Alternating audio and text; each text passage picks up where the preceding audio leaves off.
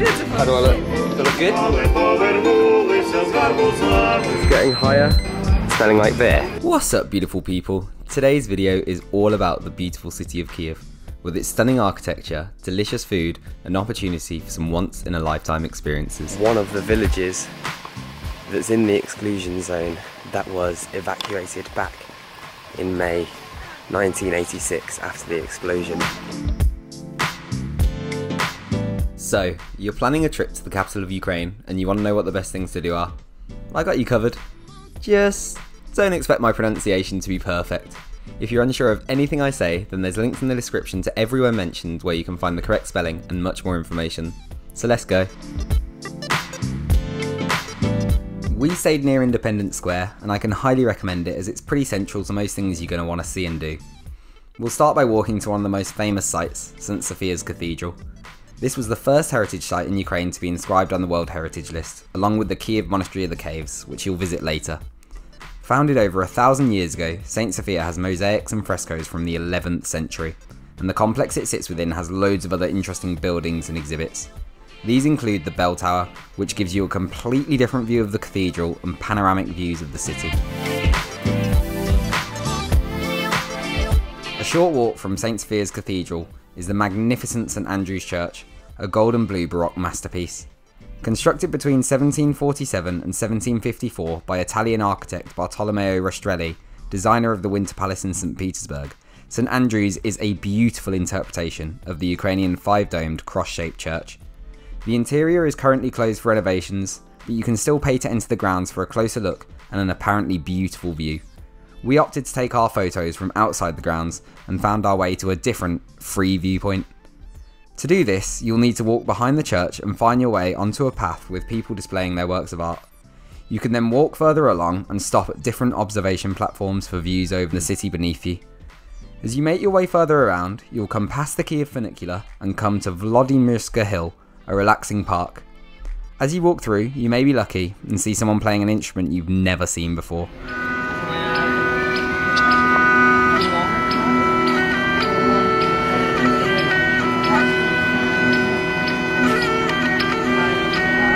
From the park, you can walk along the glass bridge and see the Friendship Arch, opened in 1982 to commemorate the 60th anniversary of the USSR and celebrate the 1500th anniversary of Kyiv as a city.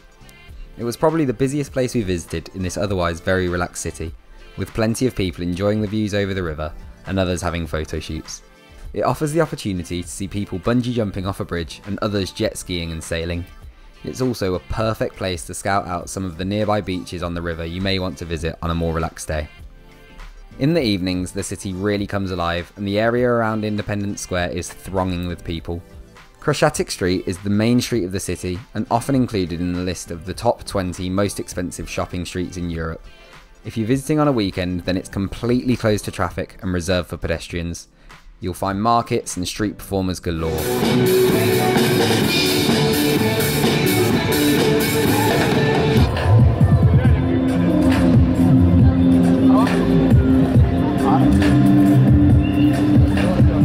There's plenty of good restaurants in the city where you'll be able to try the eponymous chicken Kyiv and other national dishes such as salo, a white pork fat, or borscht, a beetroot soup.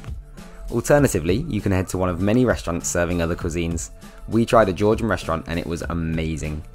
But our favourite place to eat was back up near St. Sophia's Cathedral, a place called Spotty Catch, which described itself as a saucy metropolitan restaurant.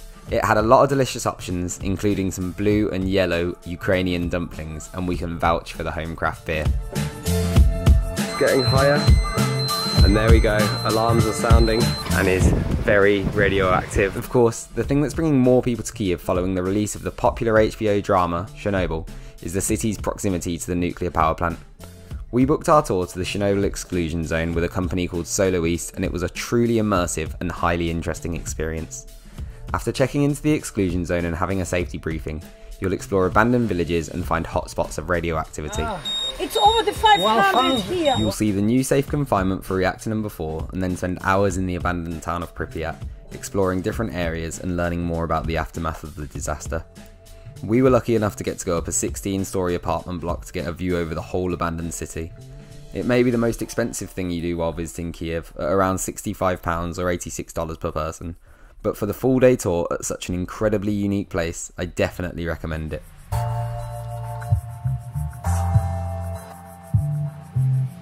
Following such a full-on day, you'll probably be in need of a more chilled morning. Head back past St Andrew's Church and wander around old Kyiv's cobbled streets, lined by stalls selling souvenirs and other gifts you may want to buy.